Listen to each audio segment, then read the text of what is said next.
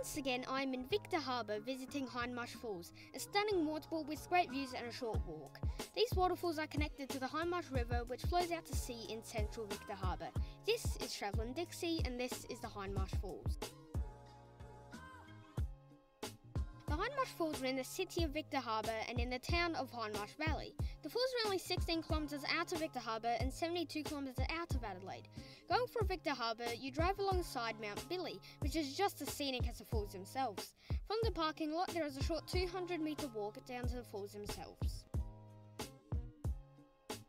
The Hindmarsh Falls are connected to the Hindmarsh River, which drains out to sea near central Victor Harbour.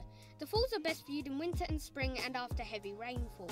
The Hindmarsh Falls are also a popular place for bird watching, and some of the species cited are the laughing kookaburra, eastern spinebill and many other species of bird. There's also a picnic area beside the Hindmarsh River.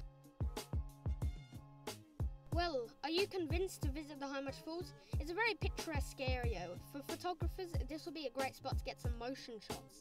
This has been Travelling Dixie, and thanks for watching. Subscribe for similar content.